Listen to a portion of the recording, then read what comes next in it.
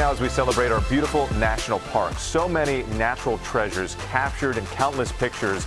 Will Reeves spoke with a renowned National Geographic photographer who is now showing us the real-time effects of climate change. Will has that story. Good morning. Good morning, Whit. Stephen Wilkes is unfathomably talented and committed. For his day-to-night series, for instance, he'll camp in the same spot for up to 36 hours to get the shots he needs. And in photographing our national parks, Wilkes is as much a historian as he is an artist. What I try to do is capture a place that's familiar, but I want to show it to you in a way you've never seen it before. I'm a storyteller. National Geographic photographer Stephen Wilkes' pictures tell compelling stories.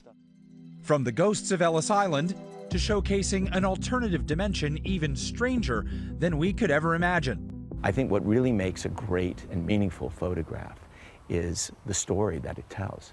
You know, does it make you feel something? His award-winning day-to-night photography series showing time passing in a single image. It's one of his best-known projects. What is the process for a photograph like that? It takes months sometimes. I put cranes in places, I build scaffolding. What we just did from Shai Beach, I took 3 separate trips to finally get that photograph.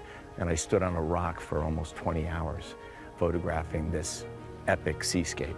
When I went to Bears Ears National Park in Utah, Colorado border, we hiked in over an hour and we camped for 3 nights to capture the moon rising.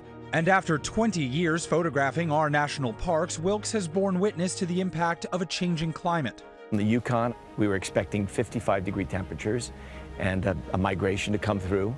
And we ended up having 30-degree temperatures, 50-knot winds, and snow. The piece J.L. Barr Ranch in Yellowstone for America the Beautiful.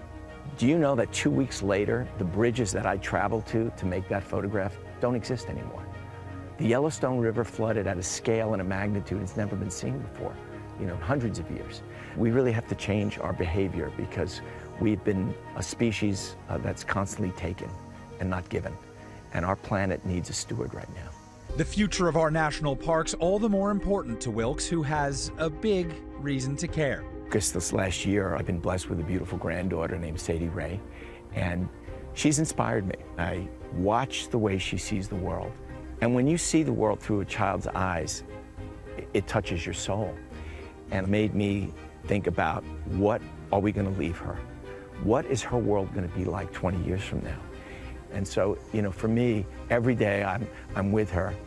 I'm thinking about the joy in the moment, the magic that I see, but also, what can I do to make sure that she gets to see that flower 20 years from now? Stephen told me, I've been blessed with doing what I love since I was 12 years old. I'm forever curious, which drives me, but it's finding purpose that gives me the energy to keep going.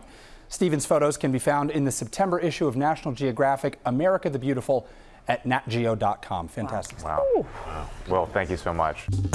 Well, hey there, GMA fans. Robin Roberts here. Thanks for checking out our YouTube channel. Lots of great stuff here. So go on, click the subscribe button right over here to get more of awesome videos and content from GMA every day, anytime. We thank you for watching, and we'll see you in the morning on GMA.